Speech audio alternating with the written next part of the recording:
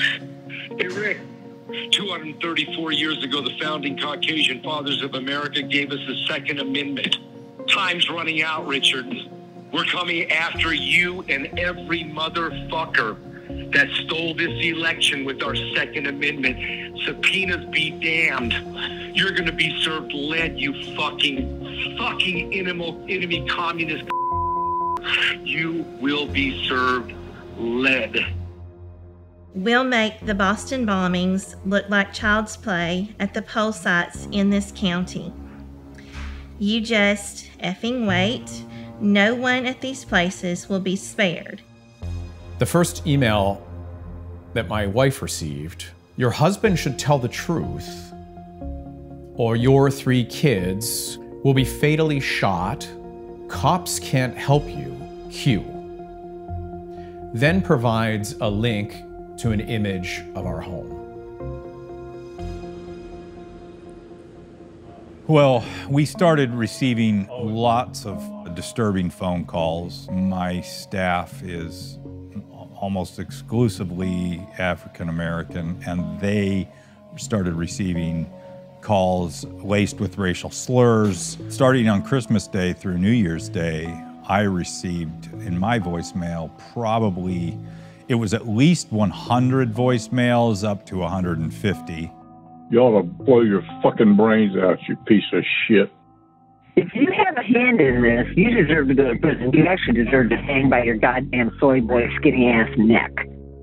Either you're blind or you're crooked as fuck. So figure it out, buddy, because which side you going to be on when the fucking shoot starts, brother? They started to do surveillance on my staff, taking pictures of all of the individuals that would come in and go in and out of the warehouse. They would take pictures of their license plates. And I think at that point, especially for my staff and I, we were feeling as though we were under siege. So this email is what we had received on January the 2nd. It states, this election is effing rigged. Detonations will occur at every polling site set up in this county. No one at these places will be spared. My first thought was, this cannot be happening here. This does not happen in Paulding County. The first calls I made were to the higher-ups. I was told that we had to take this as a serious threat. And when you start seeing the plan that the law enforcement has drawn out, where we, have to park our cars up against the building because, our office is on the ground floor. There's glass, windows that we're all sitting in front of. And the statement that pierced me was when he said, if a vehicle were to pull up, at least this would soften the blow. And when he said that, that was when I thought, this is real. This is real. How dare someone pick this county to try to basically scare the voters out of going and casting their vote? There was a concerted effort to discredit the results from Philadelphia before a single vote was cast or counted. I'm urging my supporters to go into the polls and watch very carefully, because that's what has to happen. Bad things happen in Philadelphia. Joining me now is Philadelphia City Commissioner Al Schmidt, a Republican. We might add Commissioner. After an interview on CNN, my communications director came up to me and said, the president just tweeted about you. Not long after the former president tweeted at me, I received the first specific threat. You lied. You're a traitor. Perhaps cuts and bullets will soon arrive. Gave my address. Mentions my wife by name. Mentions my kids by name, including my daughter by her nickname. Rhino stole election. We steal lives. Q. I spoke to my wife a little bit after that. She had begun receiving threats on her work email. So she then took our kids and relocated away from our house. After that, some days later, there was another email message The subject line are the names of my children. And I'm not comfortable reading the rest of it. We now had 24-hour police protection undercover outside of our home or wherever my family was, wherever they went. The real danger to this environment right now, and threats and all the rest, is you have good people who are very experienced, who have been running elections for a long time, quitting and retiring.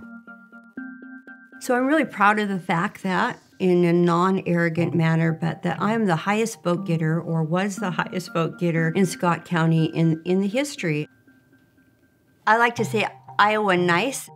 You know, we're not Maricopa County, we're not Pittsburgh, Pennsylvania, we're not a large populated community. The unfortunate thing is that I believe Iowa was the first state that imposed a whole litany of new election laws, which was followed by numerous other states. A bill that would significantly change Iowa's election laws is heading to Governor Reynolds' desk. The state Senate passed Senate File 413 on Tuesday. I think the importance of understanding what this bill is about is the criminalization of election officials.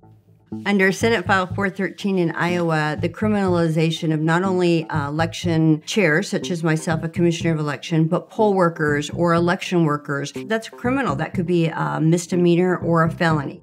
This is simply just saying that, you know, if you do something unwillfully, that you could still be fined. $10,000 is a lot of money to a lot of us. And we're seeing this across the country as they've moved from Iowa to other states as well, where we're seeing election officials actually exit, and you're taking institutional knowledge away.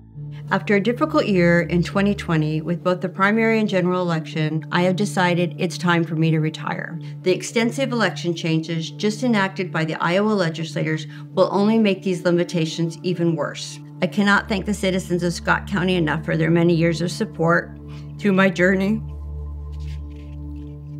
in life as Davenport City Council member, a Scott County supervisor, and then the last 14 years as Scott County auditor and commissioner of elections.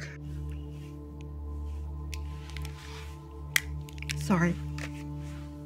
I'm capable of taking quite a bit, but 2020 was a little too much for me at my office, and the criminalization of what might be a mistake just really cemented it for me. We have had a couple people leave since the election. As you have these important elections go on, if too many people with institutional knowledge leave, that is actually probably more of a threat to election integrity than the few people out there that may try to commit election fraud. I think at this point I've decided to stay because, you know, if I leave, I think the conspiracy theorists, they win. I won't be running for re-election again a couple years from now. I had made that decision before any of this, but having gone through it, I think it's confirmed that it's the right decision. I think we're at a dangerous spot, not only because so many election administrators will likely be leaving after this last presidential election, but who could potentially be filling their places. We did lose a lot of good people in elections throughout the state. One thing, you know, if we weren't losing them due to COVID, and we did lose, you know, I lost some good friends that are in the election business. People were quitting because they were afraid, they were worn out. The 2020 election seems to have just not stopped.